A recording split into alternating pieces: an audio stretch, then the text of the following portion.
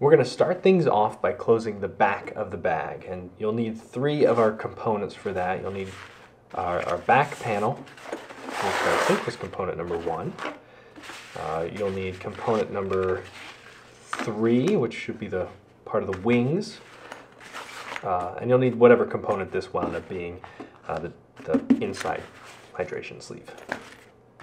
The first thing I want you to do is take your back panel, component number 1. We're going to grab that inside hydration sleeve that we created with the stretch security pocket.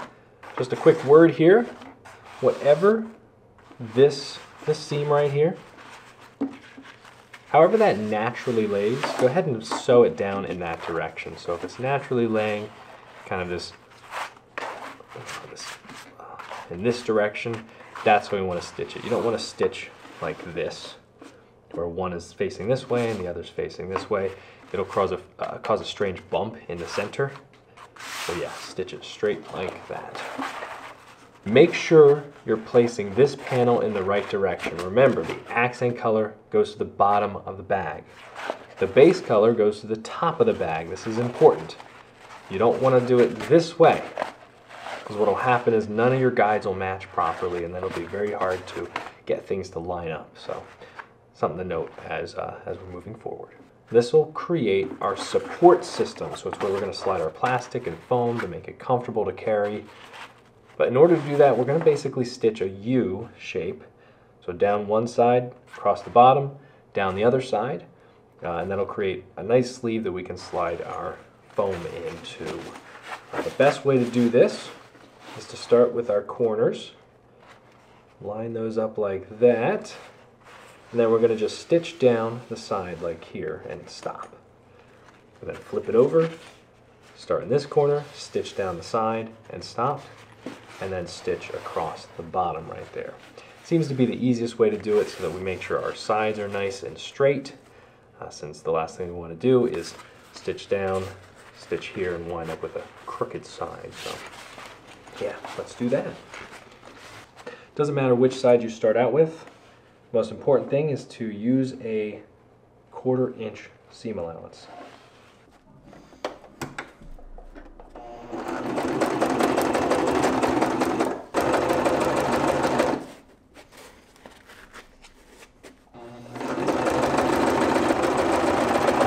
Don't forget to backstitch. And to reiterate, backstitching locks in that stitch line. We do it multiple times all throughout this project. Keep that backpack nice and sturdy no matter where you are. Now we're going to do the other side, corner to corner. Line that up just like that.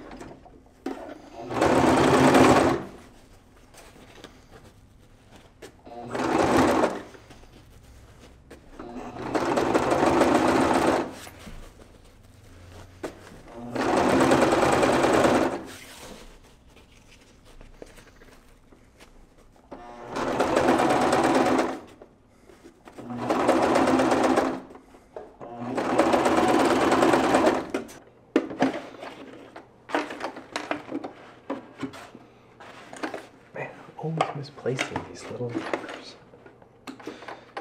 Look at this. It's like, set them right here. All right, now we're going to stitch across the bottom here.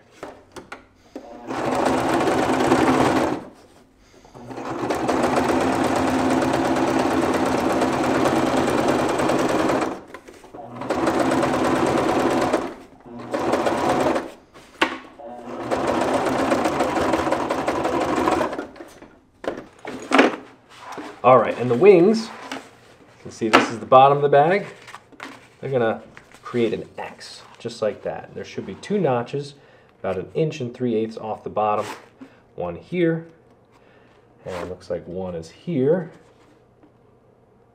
And those are the notches to help us place those wings properly. So the bottom of the wing is gonna match the bottom of that guide. And we're gonna just stitch it down the side there, following that 1/4 inch seam allowance.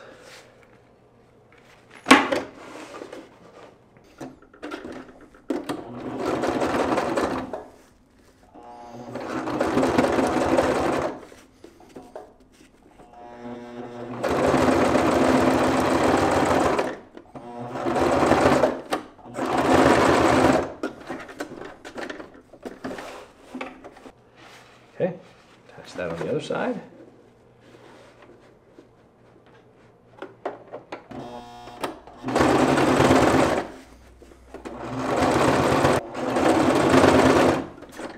Okay.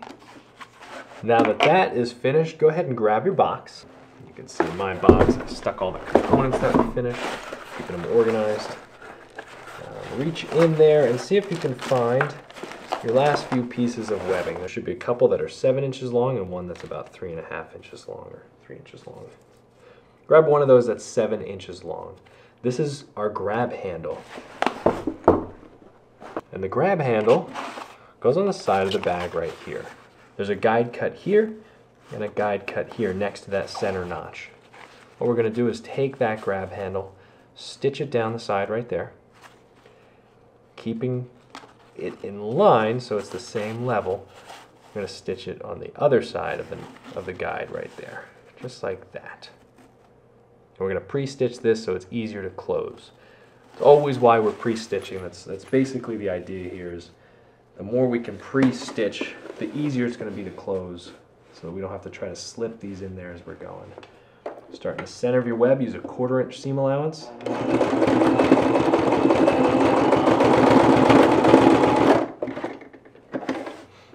Okay, that's sewn right there.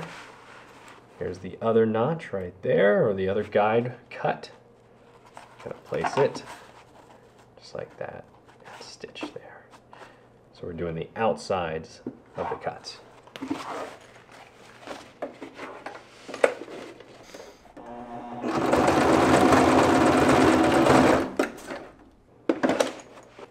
There's our grab handle. This is the side that's going to be the zipper access point, so this grab handle is specifically for that.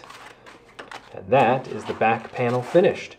In the next lesson, we're going to be closing the front of the bag, which is always nice to do. It always looks real cool. So, great job on this. Let's move on to the next lesson.